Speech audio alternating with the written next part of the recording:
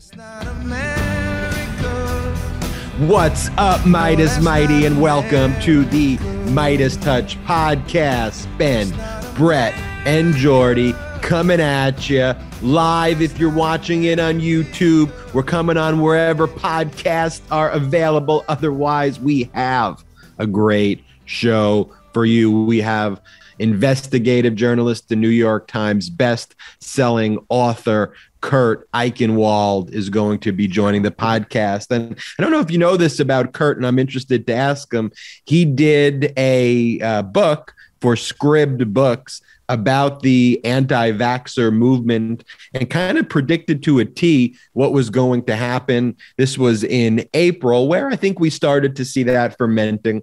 But he had an interesting book about that. And brothers, just wanted to say this, and I'm not sure if y'all realize it or not, but today, essentially, it was actually 2 days ago, but it fell on a weekend. But today, as we're recording this, marks the 1 year anniversary of the MeidasTouch podcast. Wow. We count our days at Sirius. That's pretty wild. It's been quite a journey, everybody. Well, first, I got to thank everybody for joining us. I could have never imagined even a year ago that anybody would, want to listen to us for an hour and deliver you the news, and never thought I'd be doing a podcast and be able to just speak with you directly and build this amazing community. So thank you so much to everybody who's joining us, everyone who subscribes to the podcast, who watches us live. It's truly such an honor, and I'm so humbled by all the support. As you probably remember, and I'm sure there are a lot of you who remember us from the SiriusXM days, we actually started this on SiriusXM, where they had reached out to us and said, hey, we like your guys' chemistry. We like what you guys are all about. We'd love for you to have a show. Had a great experience with SiriusXM, and then decided, you know what, let's take this podcast directly to the people and have everybody be able to listen, whether they have a subscription or not, because our whole platform is a democratized platform where everybody gets to see everything we do and everybody gets access to all of our content. So what better than a podcast that everybody could listen to? And it's been the experience of a lifetime, and it's such an honor to be able to do this with you guys, honestly. Absolutely. No, this has just been such an incredible year. Like, I'm just still in awe. I can't believe it's been a year. You know what? Yeah, and we've kind of been talking about this a little bit more. When I ask people, because I frequently tweet out, hey, who do you think? Who would you want to listen to on the MeidasTouch podcast? I get actually a lot of duplicates, suggestions of people who've already come on the pod. I'm thinking maybe down the line, not next week, but down the line, we maybe do like a couple best of episodes where we bring back some of the interviews that people really haven't heard. That's really funny you say that, because a lot of people are like, you got to get Beto O'Rourke on the podcast. Yeah, I'm like, we've had him on the show. Yeah. I mean, I'd love to have him on again, but no, we have some great shows in the archives. Maybe we will do like a best of sort of compilation soon and just remind everybody all the amazing guests. But once again, we're so appreciative. And the reason we're able to do this is because you all follow and subscribe and support our sponsors and all that, and because you tell friends. And please just keep telling friends about this show. If you tell 2 people about this show, they may tell 2 people about the show, and then that's how we grow this movement. That's how we grew the MeidasTouch movement and got boots on the ground, and we're able to make an impact on the election, and that's how we can make an impact on this podcast space. So please continue to tell a friend about the MeidasTouch podcast, and I will say all of the MeidasTouch podcasts out there. Let's get into the news. Quote, we have strong reason to believe there could be other indictments coming, Attorney Brian Scarlato said at a pre-trial hearing in New York State Supreme Court. Attorney Scarlato represents Alan Weisselberg, the former chief financial officer of the Trump organization, believing that more indictments are coming.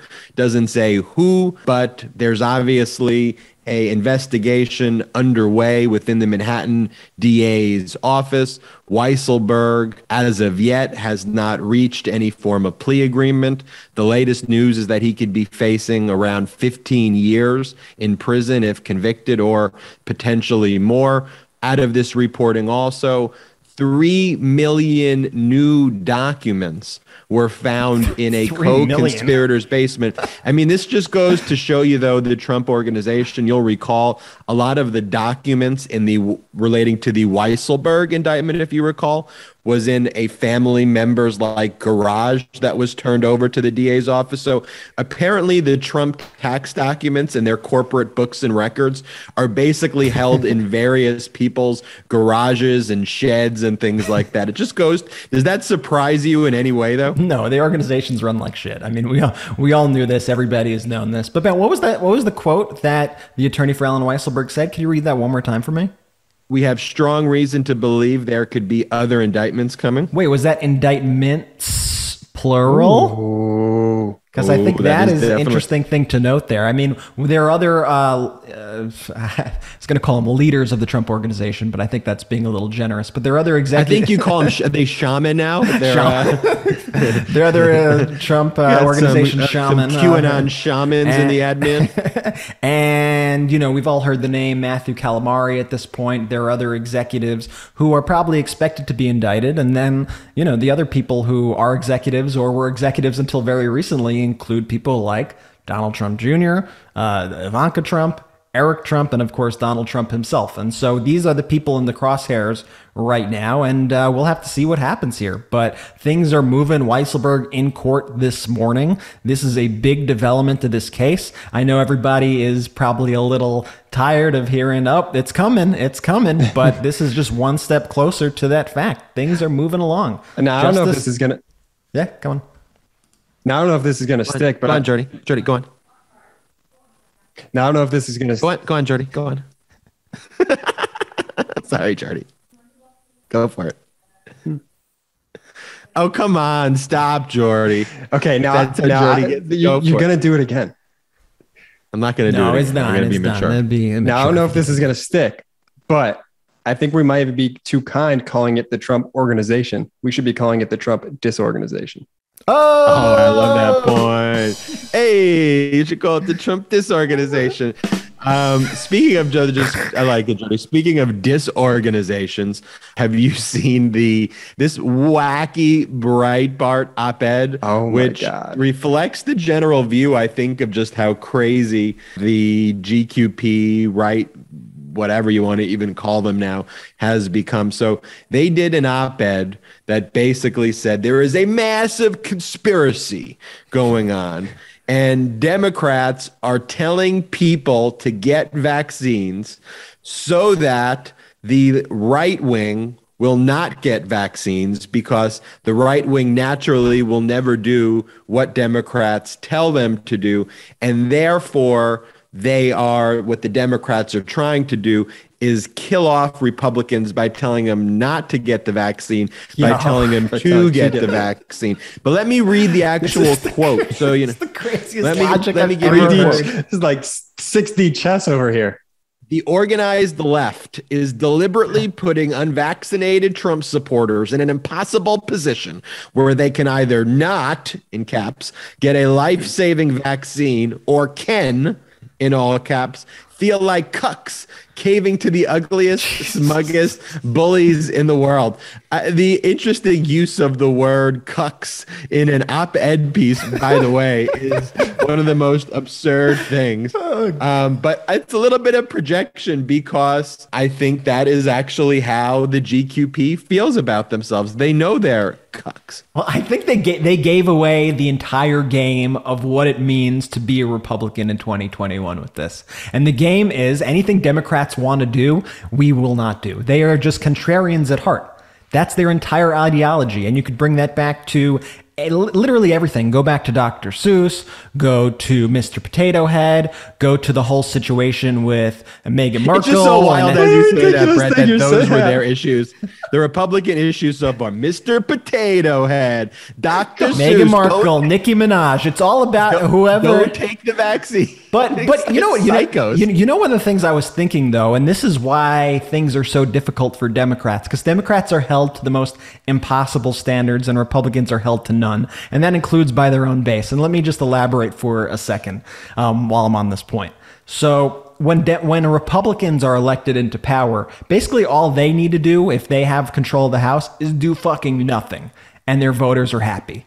Like, they could just sit on their asses and just say no to everything that's pitched by the Democrats, and their voters will be extremely happy.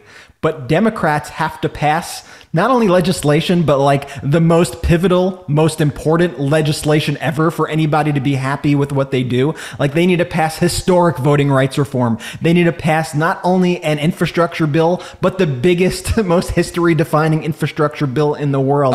They had to pass Obamacare so you can deal with 30 years of the GQP saying, no, how dare you do it? How dare you do it? Absolutely not. Actually, that's kind of okay. That's kind of okay. But now we hate this. Yeah, and they have to get out of a war that's been going on for 20 years. Like everything Democrats have to do, they have to do, and they have to execute it perfectly. And the GQP could just sit on their asses all day, and their voters are happy because they don't want any fucking thing to happen in this country. All they want to do is piss off liberals, and that's the only connecting tissue in their ideology. And that's why we used to also like politicians, I feel like, used to be like parents in a way to the country, and they used to tell the country a little bit what's good for them and what's not good for them. And even Republicans, I'm going to include in this. Like if a Republican spoke out and had this anti-vax sentiment and say there was a President George Bush or a John McCain in charge, the Republicans would push back and they'd say they would push those voices to the fringe. You know, those voices exist in their party.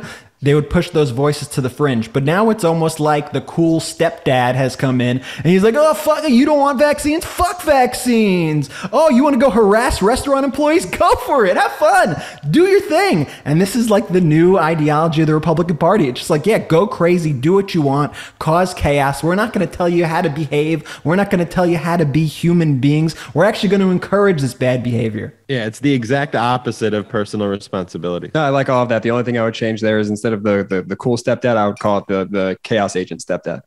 I don't even want to give him that. It's like, yeah, go, yeah. You want to fucking destroy that restaurant? Fuck yeah, throw some chairs through the window. Do it, man. Have fun. It's like, no, you're supposed to, as a leader, you're supposed to be like, you know what? You don't want to get into trouble. You shouldn't do that. You know, perhaps you shouldn't be getting kicked off airlines and screaming at employees. You know, these are bad things actually for America. Perhaps you should take a life-saving vaccine, which you have taken literally your entire life since birth. Perhaps you should try that. How about that? I'm not sure I get the stepdad reference, but here's the reference. I don't know, cool stepdad. I'm not sure if that's even really a thing, but I'll accept the analogy and try to Google just accept it. Just accept it. Just accept it. Chaos is a cool thing. But I think the best way to describe it would be like the camp counselor who's supposed to be there to protect and help people, but instead the camp counselor's like, you want to smoke a joint?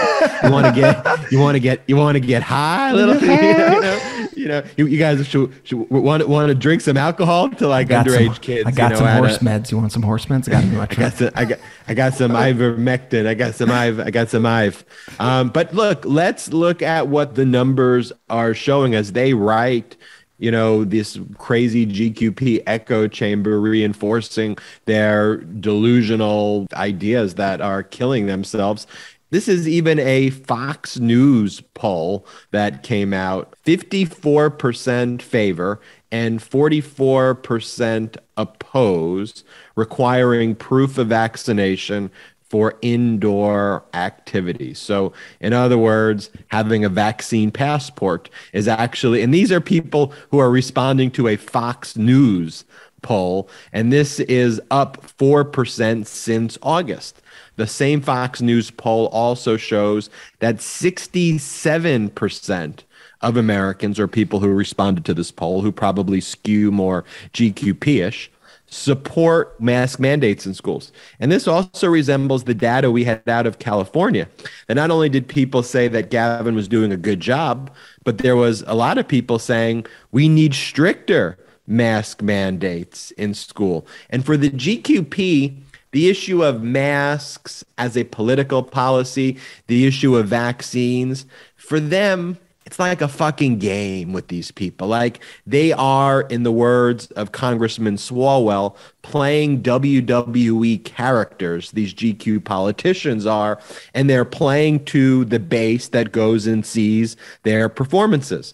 But let's not forget those people who stand on those single file lines, who everyone goes, oh, look at what a big line. Yeah. If you put 10,000 people in a line, it's going to look like a long fucking line. That's not like a shocking deal. But those 10,000 people in a state of 34 million people is not a large number. That is what we call an outlier within an outlier. And most Americans at the end of the day want to send their children to safe schools.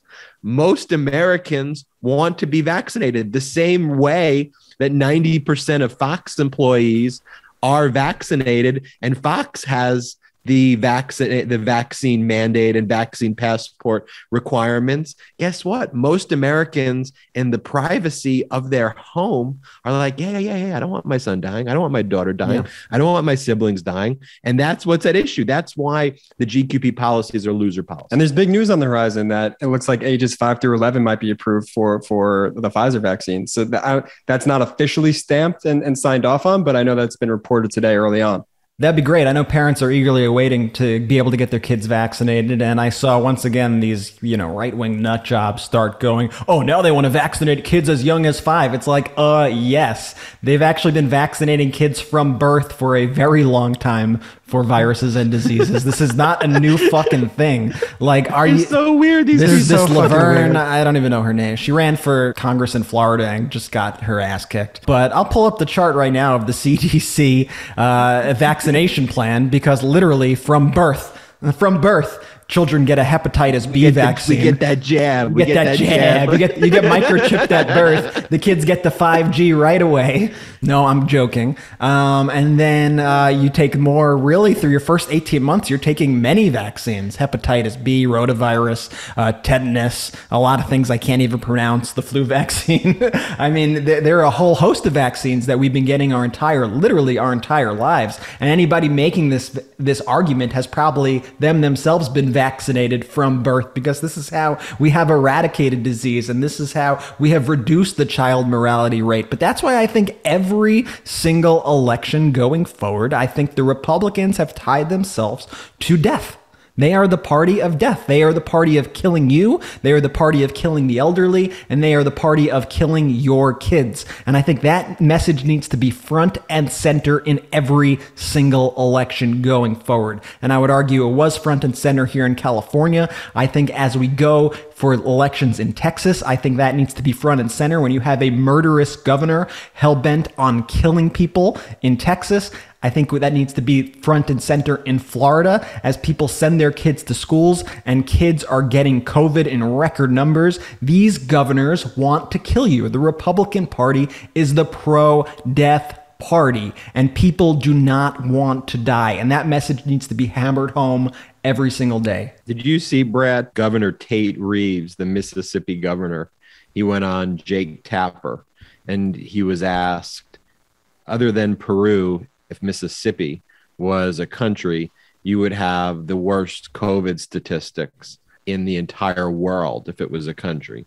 And Governor Tate Reeves doesn't answer the question, really. His response basically is, it's a virus. These are viruses, and viruses do virus things.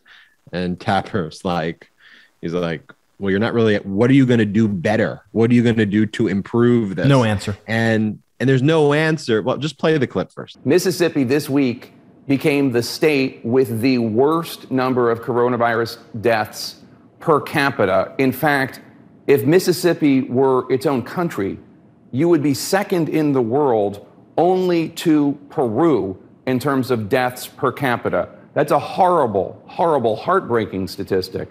So with all due respect, Governor, your way is failing. Are you going to try to change anything to change this horrible statistic from what you're doing already?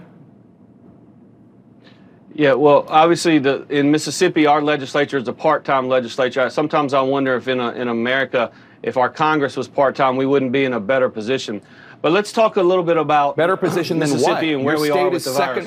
second worst in the world. If Mississippi were a country, you would have the second worst per capita death toll in the world. And I'm saying, are you going to do anything to try to change that? Jake, as I mentioned earlier, deaths, unfortunately, are a lagging indicator. It gets worse and worse from there. He starts off by saying this is his defense is that the Mississippi legislature is only a part-time legislature and they don't really work very much. And maybe the country would be better if the country had a part-time legislature. And Tack goes, better than what? Better than what? Your state is the worst per capita, and if it were a country, it would be second in the world. So better than what? And this guy just rambles on and on. He starts talking about other sorts of COVID treatments that he would like. And Tapper goes, well, what are you going to do, though, to help these COVID cases? What are you going to do to help mitigate the COVID deaths in your state? And Governor Reeves has nothing to say. Nothing. And the crazy debate now that these GQ peers basically are advocating for is that because the federal government is trying to make sure that monoclonal antibody therapies are available to all states, not just hoarded in GQP states, that you're taking away monoclonal antibody therapy from these GQP states. But the issue is that because the GQP states are spreading the disinfo, the monoclonal antibody therapy, as I understand it, is used when you actually get COVID. It's not the remedy before COVID. And so the issue is, if you actually follow the science, these few states shouldn't be hoarding the monoclonal antibodies when they're filling up their ICUs, because they're spreading disinfo about vaccines. And depending on circumstances, it can be a pricey treatment. But I'll say right now, I support these antibody treatments 100%. I'm all for these treatments. People should be able to get these treatments when they get COVID 150%. Nobody is against that. Zero people are against that. What we want, though, is we want people to get vaccinated beforehand so that they don't need the treatment. If we could get to the issue at the source, they don't need to get these treatments. Let's eradicate the issue at the source. Yet these Republican governors have a death wish. They are the pro-death party, and they are actively, whether it's because they're scared of their voters, whether it's because they're just uneducated themselves, I don't know what exactly they're going for, but the result is they are killing their own citizens, and they have no answers for it. None. And let me just say this real quick, and then I'll probably get a lot of shit for it, but look, great job by Jake Tapper there. He's been getting a lot of shit lately, rightfully so. But that time, in that moment, he really stepped up to the plate. I don't think you're going to get any shit for that, Jordy. It was a good interview that he did. I don't think you'll get shit for that one. And I think lots of people love the reporting of Jake Tapper. And you know what? When you're on the front lines like that, like you are a Jake Tapper, there's a lot that you do. You're constantly on live TV. You're constantly speaking on difficult issues. You're not going to get it right all of the time. But, I think Jake Tapper does strive in all of his reporting to be fair and ask tough questions, and does a very good job. One thing just to mention quickly, looking at the poll numbers, the Dallas Morning News and the University of Texas poll shows that 54% majority of Texans believe the state is headed in the wrong direction, while just 45% think the state is on the right track. You may recall that Governor Abbott of Texas, his approval rating before COVID-19 was about 59%. And in that Dallas Morning News article, they linked the decline in support for Governor Abbott to his hard right turn of resisting mandated safety precautions for COVID, which has claimed over 60,000 lives in the state, and his hard right positions on abortion and gun control, attacking political opponents. I mean, they're really turning Texas into this dystopian state. We see the same thing in Florida. And also to all the Virginians out there, who are listening to this, Youngkin, who has the Republican nominee in Virginia, he's a big supporter of DeSantis. He openly embraced Trump, that he's going to turn Virginia into exactly what you're seeing here.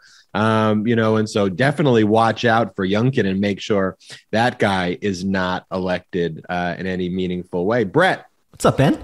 Before we bring on our guest, Kurt Eichenwald, tell us a little bit about the Wild Alaskan Company.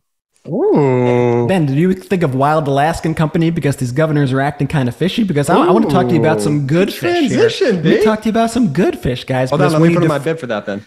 Your bib? Your bib? Hey, what is a bib? If we're going to be talking about some seafood, is that a floaty? Are you catching it yourself, Jordy? Why don't you just read the ad? I just want to hear. I know we're doing the ad read, but Jordy, this is important. One, for those listening, Jordy just put on a Superman bib, and Jordy, explain to me though your view of why you'd be wearing a bib every time you eat fish. When you wear a bib. Seafood, you wear a bib. Is that a life vest? When you or just eat a bib? Seafood, you wear a bib.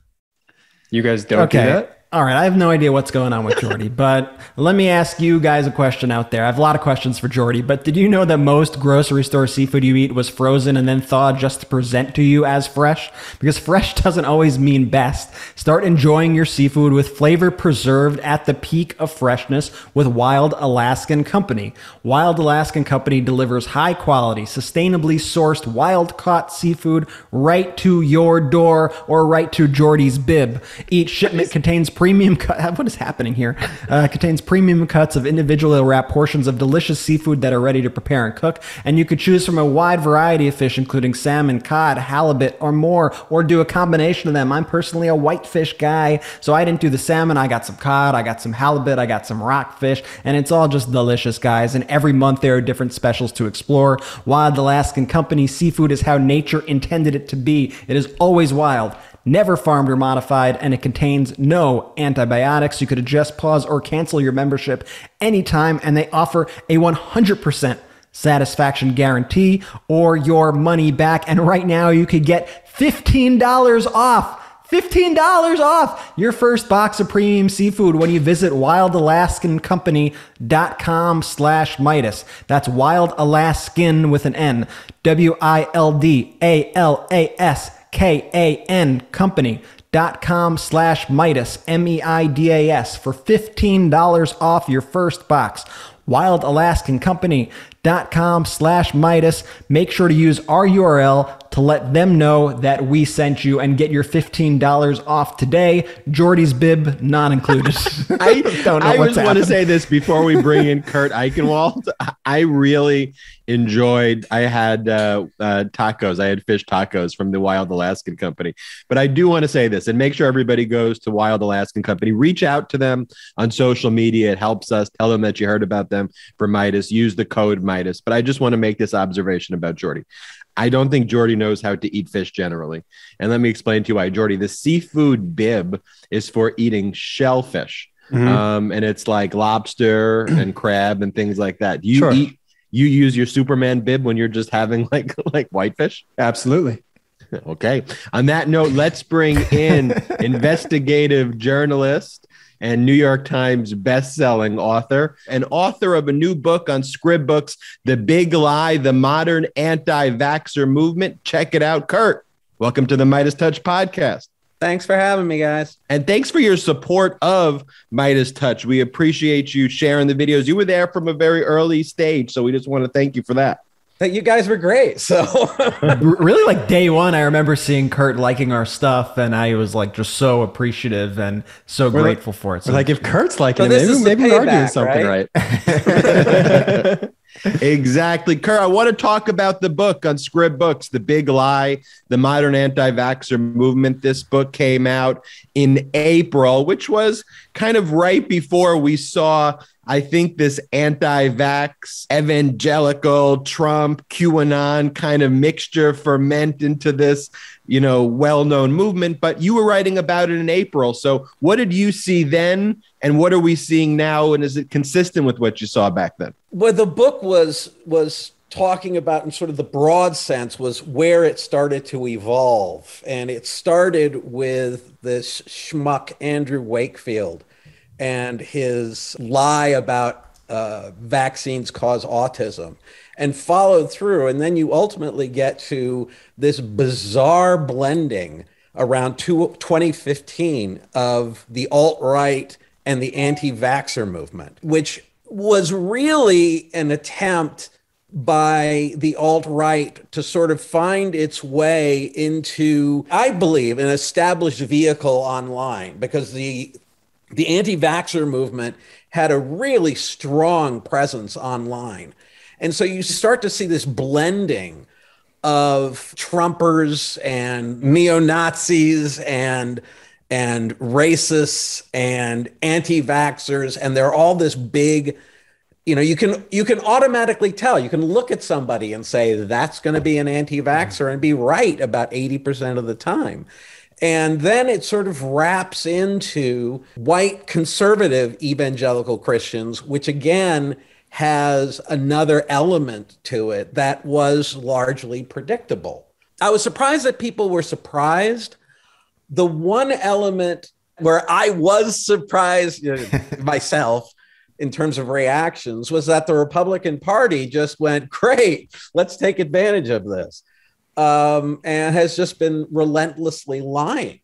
And, I look at it and I can only think that they have made a calculation, which is, they have made a lot of progress off of tribalism, off of making out the Democrats are evil incarnate, and you had no cooperation. And people look at the numbers, and the numbers are horrific. And the numbers are mostly in the red states. But if they were to come out, look what happened when Trump said vaccines are, you got to get vaccinated. They booed him. Yeah. So, go ahead, don't get vaccinated, die. We can lose your vote. We've got a lot of votes out there in Texas and Florida. We're okay. We got millions of them. I mean, that's the only thing I can comprehend. That if they came out and say, let's worry about public health, Democrats might win. So, I can't otherwise figure it out. They're not stupid people. But they're acting very stupidly. And I think it is reflecting in the polls that while there is this kind of tribalistic view and perpetuating the big lie by an entire political party, I do think that represents a smaller and smaller portion, but an ever louder and louder smaller portion of the United States. Do you see at all, Kurt, the tide turning in any way in terms of as there are testing requirements, mandates, having to treat some of these people like they're babies, unfortunately, when these people want to go out there and try to kill others? Do you see, though, the tide turning, or do you see it getting worse? The reason I see the tide turning is, people look at the death numbers, and one of the things people forget about the death numbers is not that, okay, there's another person who's dead, they're off the list. There's a person who's dead that has a family, that has friends, and of that group, maybe 50% have been, convinced. There is an issue that people are confronted, there's a psychological issue where if you believe something and you're confronted with even a personal experience reality, that you will deny the reality to stick with your beliefs. So it's going to go slowly. I think there is sort of almost a blue state firewall, because, as you move up, people are not that invested in this craziness, this anti-vax craziness in blue states. And, so it will spread further. We will have problems in blue states, but when it happens, then you're going to have a rapid, this is my expectation, you're going to have a rapid dial back of numbers. I don't know what's going to happen in the southern states. It depends on how many people are evangelized by the death of relatives. I mean, I live in Texas. There's somebody I know who has, not particularly well educated. I won't say what this person does for a living, but trust me, absolutely no connection to science whatsoever. And caught COVID but still wouldn't get a vaccine because, it will change your DNA. Well, guess who's out there selling that? Andrew Wakefield, the guy who lied about vaccines cause autism. You've got people who are making but also money Ron out of it. DeSantis. Like, he has a guy right next to him spouting the same bullshit. That's somebody who runs a state government. I mean, this is the thing. All of these people are pretending to be experts. And, I'm not an expert. What I am smart enough to say, these are experts over here. Listen to them. I am the son of an expert.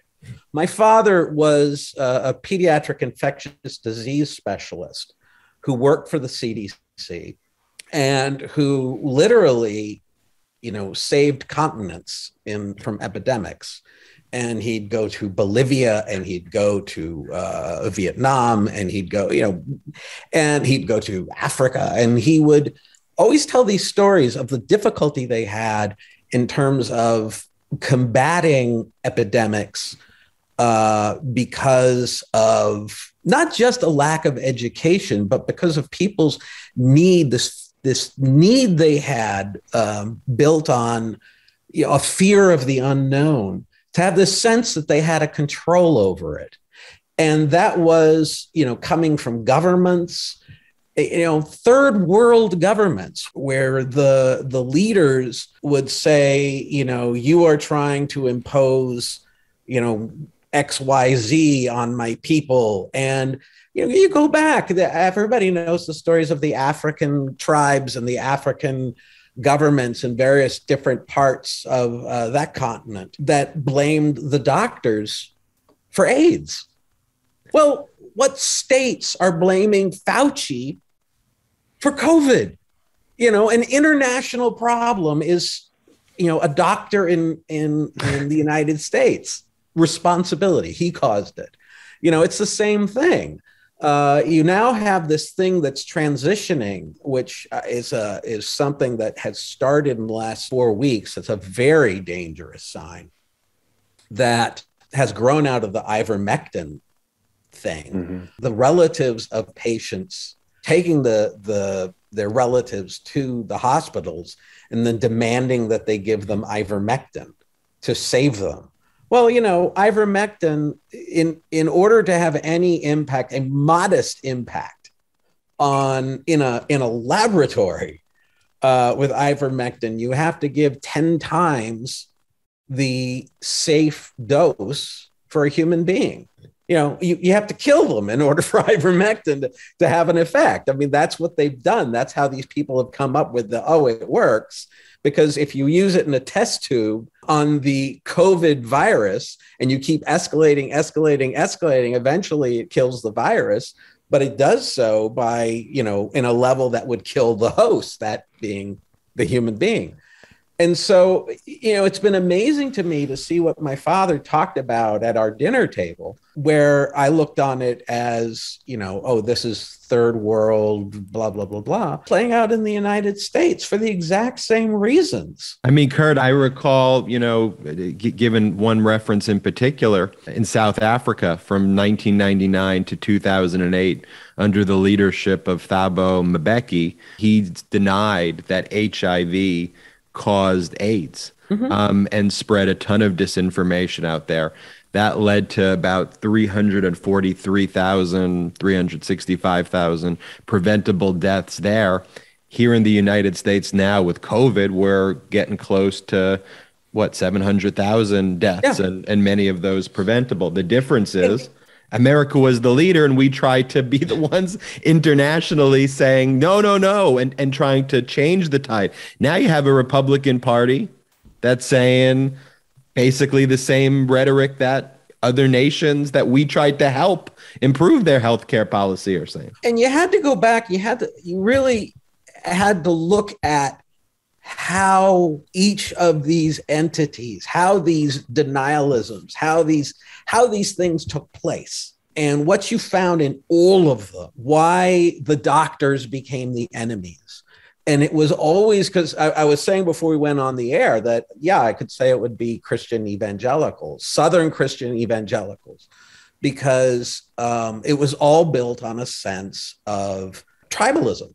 Great example. You had polio when you had Salk vaccine, and then Sabin developed, took it the next step further with the sugar cube. Polio was wiped out, but not in India, because there you had a large Muslim population that had a shared conspiracy theory that these Western doctors were using this sugar cube to cause impotence in the future, in the children who would grow up and then be unable to reproduce and wipe out the Muslim population. And so polio continued in India.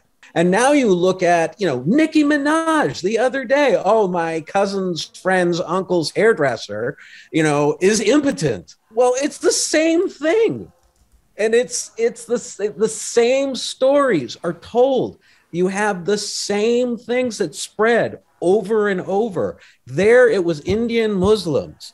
Here, why did I know it would be Southern Christian evangelicals? Well, there you've got, a tribal group that is firmly against a Democratic president. Had Trump won, there would have been two issues. You wouldn't have had, the Southern Christian evangelicals being like they're being, but what you would have had is an incompetent distribution of the vaccine. And you would have had states fighting for it. I mean, he would have just been like, I'm great. That's a pretty good impression. None of the brothers do good impressions. That's a pretty good Trump impression you just rolled out. and he would have blamed the states for the vaccines not getting out. He would have had no distribution plan. He would have been. Well, he didn't. We saw it happen. He didn't have a distribution plan. He was already blaming the states for everything. What do you make of the fact that Fox News, by the way, has 90% plus vaccination rate, and that they have stricter requirements than even the United States government is implementing? Well, that's because you have two things. Fox News is a fraud, but Fox News's entire business model is promoting tribalism. So of course, if you're going to look at their viewership is they're going to have a very, very high incidence of COVID infections. And someday someone will do the study, and that's going to be obvious. But why are they getting it? Because they don't fall for this garbage. They're making money off of the tribalism. All of these people are making the money. That's why the United States is in a fundamentally different circumstance than you had in any other country, than in countries in Africa, than in India, where you had, outside forces coming in of scientists and the rest who were coming in, and outside governments coming in and saying, this is, let us help you. Let us do this. Let us give you money. Let us, do things to get the government on our side to promote this. Well, no matter what you do, you've got these rich bazillionaires who are completely protected, who have a financial interest in continuing to keep the tribalism going, and knowing that the minute they turn away from it, they're reversing their business model. If they say no, vaccines work, well, suddenly everybody's going to go off and go to like Psycho News or whatever the other. Well, it's like Trump. It's like Trump telling his people to get vaccinated. They've created this monster that now is bigger than them, and they can't control it. And you saw them kind of try to slip out of that for a second, like with the insurrection, when all of a sudden you saw them start to turn on Trump for like half a beat. You saw like Tucker Carlson and Sean Hannity speak out for like the slimmest second, and everybody flipped out on that side and said, "I'm never watching Fox News again. I'm turning to Newsmax. I'm turning to OAN." And then they went hard right. They took a hard turn because they were scared of losing those people. One of the things that I find interesting, Kurt, also are these internet communities that have come up. I know I've seen you post about them, but on the last episode, we were talking about a website called sorryantivaxxer.com. There's also a Reddit community called R. Herman Cain Award, and these websites both show basically all the people, the anti-vaxxers who are speaking out, who are vehemently anti-vax, and then have the tragic story of passing away, of dying of COVID, oftentimes within days or weeks of them expressing their anti-vax views and telling people to not get vaccinated. I mean, what do you make of these online communities that come up? I've seen they've come under fire from the right, but I think they are a warning sign. I think people on that side should take that and say, hey, maybe I should take this thing seriously. I think they're helpful.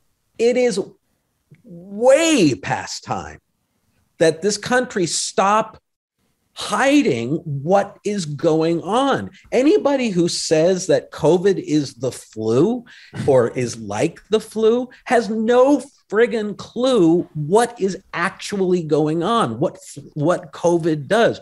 COVID is, we've already got some studies coming out that COVID is likely a vascular disease, that it is infecting vascular systems. And if you think about it, why are we having organs shut down? Why is it the first thing that's actually being attacked now are gastrointestinal systems? Why when the funeral homes and the medical examiners are cutting them open, are they finding, blood clots shaped like pancakes? This is not like, oh, I died. It's horrible. And the problem is that this country, we're so caught up in, let's avert our eyes. Let's not show. No, I want to rub people's faces in it. I want to have people look and say, does this look like the friggin' flu to you? I wish there was a way that we could take cameras into a COVID unit and just leave them there and let people watch. Especially the people who are outside protesting that hospital, pretending that the ICUs aren't at full capacity. It's ridiculous.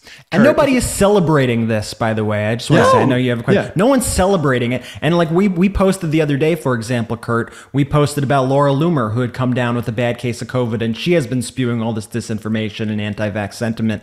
And Laura Loomer kind of fired back and was very upset and said that, oh, look, the liberals are happy and they're gloating that I have COVID. No, I'm like, no one's gloating that you have COVID. We're concerned and we're upset because you are spreading the same anti-vax nonsense that's going to get someone else sick, and you're going to kill somebody else because of what you are spreading.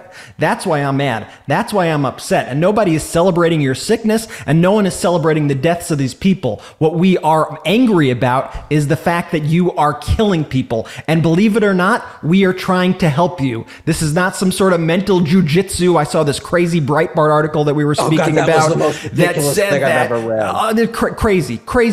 We're not telling you to get vaccinated because we actually don't want you to get vaccinated. We actually want you to get vaccinated because we want you to live. And your leaders, Fox News, all these people are trying to kill you, yet you are listening to them. And I think you need to snap out of it if that's what you're doing. Kurt, that's what we call on the podcast a Brett rant right there. That's an epic Brett rant of proportions. And usually reserved for when we don't have a guest, Kurt. Yeah, exactly. So this is brand new. Yeah, Laura Loomer, I mean, there's something going on with Delta where people get it. They feel an enormous pain, and then they feel better. And they think, oh, it's gone. And I've noticed that she's going, oh, I feel better. And she's getting into the, oh, it's over. And it's like, it may not be. How angry does it make you when you see the Fox Newses, the Newsmax spewing the misinformation, and then without any repercussions sort of happening to them? How angry does that make you on a personal level and a professional level? And I actually think, in addition to that, didn't the Fox community like send their followers after you at a certain point in a targeted campaign? I mean, the anti-vaxxers certainly hate my guts because they've got a cognitive dissonance. They think that their Facebook page is as valid as peer-reviewed studies. There was this joke somebody published the other day of the New England Journal of Nicki Minaj's cousin's friend. I think I saw that meme. We'll pull it up for everybody to see. And that's the problem, is that people aren't equal. Everybody's viewpoint isn't the same. Why, when you get sick, if you know as much as the doctors, why, when you get sick, do you go to the hospital? Why not have Uncle Frank just treat you on the kitchen table? He's got Facebook. Go on Facebook and say, here's what I did. Uncle Frank did his own research. He should do the surgery. Uncle Frank's got this. CVS and I got, an oxygen reader, and here's what, now what do I do? What's the next level? Get me a butter knife. She needs a trach tube. It's infuriating because Tucker Carlson is can I curse on this program? Absolutely. Go for it. Fucking moron. Agreed. A sociopath, a white supremacist. He doesn't care if people live, die. I don't even think he contemplates it at all. His thing is, I'm going to ride this to the ends of the earth. And if people die, not my problem. I'm vaccinated. My family's vaccinated. You have Fox trying to make money. You have politicians trying to stay in power. You have tribal mindsets being pushed by those two, right? With a complete hatred. I mean, hatred. People go, I love this country. I just hate most of the people in it. Hatred of half the country. And that Breitbart thing, the reason why they want us to get vaccinated is because if they tell us to, we won't. And there was a line in there that everybody sort of missed where he said, I can't think of any other reason why they would be doing this. It's like, you're a sociopath. You can't comprehend why people would be saying, don't die. What? Because everything is politics. At the end of the day here, we're looking at objective truths. We're not looking at someone's subjective research on Facebook and their own views. Wait. Please do not call that research. It's not research. We're looking at, no, absolutely. He threw it in quotes. I did throw it in quotes. Yeah, but research. I want to thank you so much for coming on the MeidasTouch podcast today. We appreciate you. Everybody check out on Scrib Books, The Big Lie, the Modern Anti-Vaxxer Movement, which was incredibly prescient and describes what we are now seeing. Kurt Eichenwald, thank you so much for coming on the podcast. Thanks for having me. I want to talk now briefly about Feals before getting into the news. That's Feals. Feals is a better way to feel better, a premium CBD product that will keep your head clear, help you feel your best, and that has proven to greatly reduce anxiety, pain, and sleeplessness. There's no hangover addiction with CBD. It's just really good for you and it makes you feel better. I'll tell you a little bit about how I've used this. And the great thing about the CBD too is it has multiple uses. So basically, and you should check, the amounts that you're taking, but if you take a little bit, basically CBD could help you like with clarity. So in the morning when I want to wake up and I want to be focused and I have podcasts to do and videos to edit, I put a little bit of CBD under my tongue from Feals and then I am focused. I have clarity. I'm able to think straight. And the great thing is if I have anxiety, I could take a little bit more and I could calm down a little bit. And before bed, if I'm having trouble sleeping, which honestly with everything going on in the world, I often do have trouble sleeping, I'll take a little bit more of the CBD, put it under my tongue, and I will have a relaxing sleep, not wake up in the middle of the night, just sleep straight through. I cannot recommend CBD enough, but specifically I cannot recommend Feals enough. And as I was saying, you just place a few drops of the Feals under your tongue and you'll feel the difference within minutes. The key is you just got to find that right dose. That's important. And for everybody that is different. And like I said, there are different things that Feals will help you with, everything from clarity to sleep to anxiety. And you just got to dial it in and get the right amount and it will make you feel so much better. It really helps with all these issues.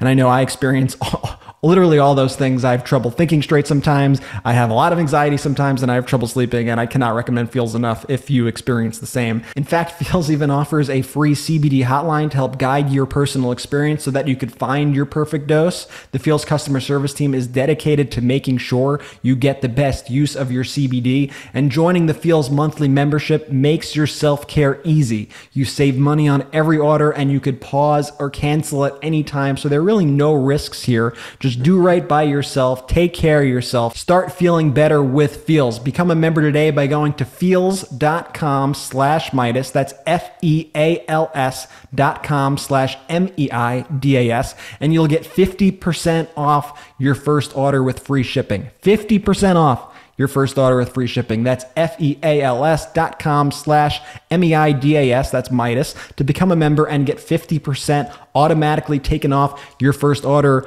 with free shipping. That's feels.com/Meidas. Highly recommend Feels. Thank you so much to Feels for supporting this show. Mitch McConnell, moving on. Mitch could use a little bit of Feels. Mitch seems like a high-stress guy. Did you hear that Trump just hates him so much? I mean, after all the kind of kowtowing that Mitch had to do, that Trump is trying to primary him. He's doing a whole remove Mitch campaign, which doesn't surprise you. But that's why there are no heroes here, Ben. There are no heroes here in this story. Here's what's frustrating about this is we know anyone who Trump endorses and puts his arm around loses. So I don't know what to make of this situation, because that ultimately makes McConnell the front runner again. That is actually true, Jordy, that right now Trump has the opposite of the MeidasTouch, but it just goes to show you, though, and it's just such a weird thing. It just shows you how weak these GQPers are at the end of the day, is that at this point, and you should have known well in advance, but definitely by this point, that anything you do with this fucking evil, horrible human being in Donald Trump, probably one of the most evil in history, is he's going to screw you over. And yet you have people still, and it's really out of the weakness that they have for themselves, but they still think that they can do a deal with the guy. It's the strangest thing in the world. And what it really comes down to, though, is it's losers. It's losers. He attracts losers like Matt Gaetz, who can attract 12 people alone if he does a rally. But when he does a rally with Trump, he gets to speak in front of a crowd of crazy losers who show up to Trump's loser rallies. So these losers want audiences of losers, and Trump knows how to deliver the loser audience, basically. And you see McConnell in other news about McConnell.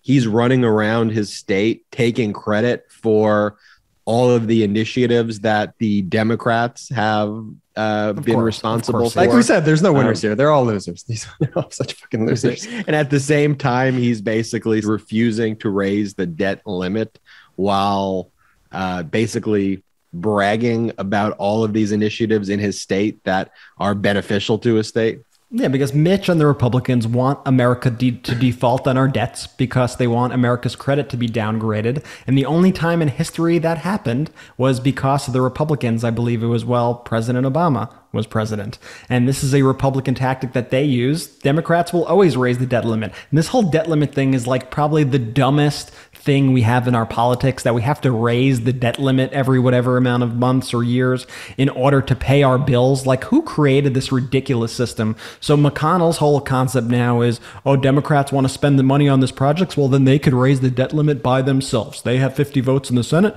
They could do 50 plus 1, and they could do this all on their own. So Mitch is refusing to do it. But what really frustrates me here is that we still have people in the Democratic Party who are listening to Mitch McConnell on other issues and aren't getting rid of the filibuster as we need to pass legislation like voting rights legislation, like infrastructure. And yes, I'm talking about you, Kirsten Sinema. Yes, I'm talking about you, Joe Manchin. And this is an issue that we are just constantly going to be encountering. And listen, if Mitch McConnell will not raise the debt limit so that America does not default on its debts, he is not going to allow you to pass any sort of bipartisan legislation, whether it's about voting rights or infrastructure or anything. Nothing will happen as long as you act like Mitch McConnell has the power, which he should not. And the only reason that he does have the power is because of those two Democratic senators. And it is disgraceful. And what we need to do is we need to be calling up these senators and giving them a piece of our mind. We need to call up Joe Manchin. We need to call up Kristen Sinema's office, and we need to tell them exactly what they need to be doing. It's getting ridiculous. And you talk about ridiculous pieces of parliamentary procedure that gets in the way of kind of common sense reform and actually getting things done. I mean, the wackiest rule in the world is this need that you have to go to a Senate parliamentarian, that nobody even knows really who the Senate parliamentarian is. I mean, obviously people know who the Senate parliamentarian is, but like most people have no clue who this person is or what they do or what their role even is. And this is an individual who gets to make decisions whether or not a specific line item is within the ambit of a reconciliation bill, whether it deals with budgetary issues, whether it deals with the power of the purse that Congress has, or whether it's an extraneous matter. And so you basically have this bureaucrat who just makes rulings and basically says, this shall be included as a budget reconciliation. This shall not be included in budget reconciliation. And then if it is included in budget reconciliation, then you can pass it with a simple majority of votes, but then you need Sinema and Manchin to allow you to pass legislation because it's 50-50. If it's not subject to reconciliation and it falls outside of the reconciliation, then the Republicans can filibuster, or the other party that's not in power can filibuster and not allow legislation to be passed. And let me remind everybody about the Senate parliamentarian and their limitations here, because listen, the Democrats don't have to listen to her. We have enough votes. Vice President Kamala Harris can overrule the Senate parliamentarian easily. These are recommendations. And guess what? I would say the Republicans would do this if they were in power, but they have done this in the past. They have actually fired the Senate parliamentarian in the past. And I'm not necessarily saying if Democrats should do that or not. And I think one of the issues here, Ben, like you noted, is that we have these two Democratic senators who won't vote for these legislation. And if we did that, would probably cause a big fuss about it and are probably holding back and saying, oh, well, if you do that, well, I'm definitely not voting for it. So we're in a bit of a pickle here, I gotta say. But I think we need to do everything we can right now as Democrats to pass this stuff. This is why Senate Democrats were elected. This is what it's like what I was saying to Kurt, though, before, right? It's like Democrats have to do everything right in order for people to be happy. Democrats need to pass historic legislation in order for people to be happy, while Republicans could just sit on their asses. But this is important. We need to act. And here, I got Joe Manchin's phone number right here. How about you all take this down? His phone number for his congressional office is 202-224-3954. That's 202-224-3954. Why don't you give him a call and tell him to support filibuster reform? Tell him to support a carve out to the filibuster. Tell him why you want infrastructure. Tell him why you want these democratic policies. Tell him why you want voting rights. Call his office and make your voice heard. Make sure when you call, of course, you are respectful in what you say and how you get the message across, but make sure you get that message across. And one of the things that Joe Manchin has been privately saying, it's been reported that he wants Congress to take a strategic pause until at least 2022 before voting on Biden's $3.5 trillion spending package.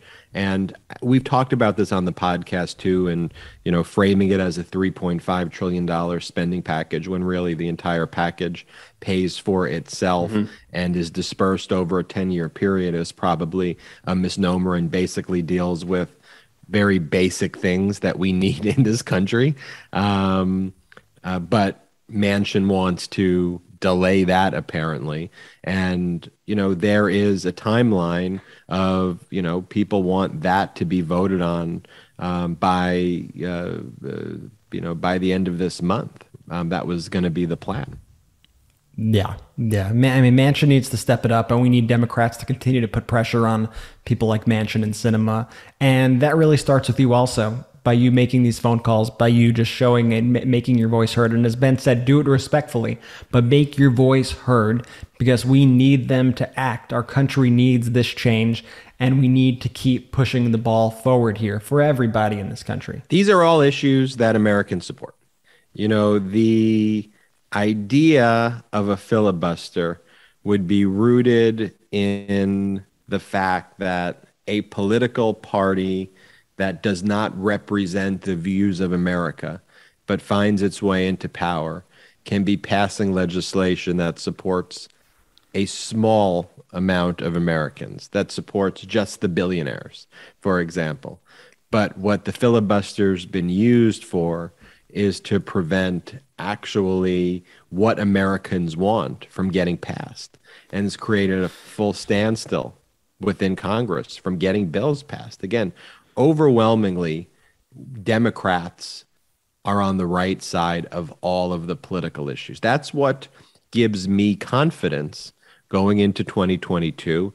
That's what gives me confidence in all of these elections, that by and large, people by 60% or more, in some cases it's like 70% or more, side with the Democratic policies because they're pro-democracy. They're for people not dying. They're to make the economy better. It's to promote education of our children and to be respectful to our neighbors, to be respectful to our community. And those issues are winning issues because they're what's right for people. And we have to, as we go into 2022, remember that these issues are on our side. Got to stay motivated. We got to stay excited about this process. And we can't let the GQP bring us down. I'll end with this. Hal Sparks said it so great. He's like, you know what? All these GQPers are acting crazy, but that's kind of good news in a way, because they would not be acting crazy if they were winning. If they were winning, they'd be able to do what maybe they used to do, which was in the privacy of their living rooms or in the privacy of their basements or in wherever the shops they visit, they'd go, well, what do you think about this? So what do you think about that? Right. And now you've got the, army of Karens and the army of people like that, in the stores freaking out. You got the men with their barbarian helmets. And I saw that one guy that Walter Masterson spoke to. He had the same kind of outfit as the shaman, but like he was like a mini guy singing songs. It's like when you get the knockoff version at the bargain bin or like the Halloween Depot. Yeah, that was so bizarre. But that's what we're up against. We're up against those bizarre zombie, and Brett, you've been posting some videos on the Meidas account from some great. They look like zombie movies. If you put some zombie cinematic music out there, it would be like if you watch them without sound, it legitimately looks like Shaun of the Dead or something, or Dawn of the Dead. We got to make a remake of I Am Legend with Will Smith, where you're just the last person who's vaccinated and you're around all these anti-vax or quackers. Well, I hope we never have to make a movie like that, but that would be quite the movie, Jordy.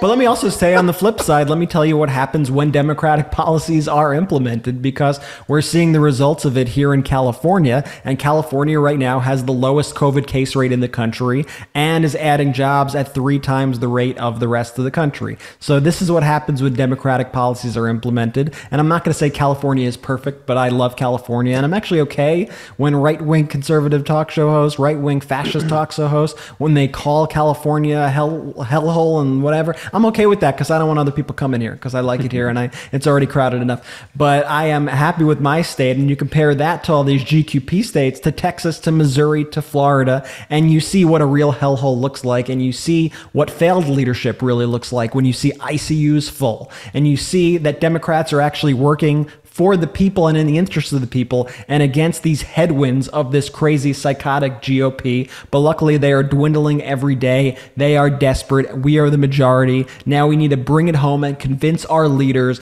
to do the right thing and pass the legislation we need. So please make those phone calls to Joe Manchin. Look up Kristen Sinema's number. Make those phone calls to her office, and let's make real change, and let's make sure that we continue to move the country forward despite any of the barriers that come in our way. It starts with you, and it starts with movements like the Meidas Mighty, and that's why we are so thankful that you are listening to us today, and that's why we are so thankful that you are with us on this journey to fight for our democracy. Special thanks to our guest, Kurt Eichenwald, for joining us on the MeidasTouch podcast today.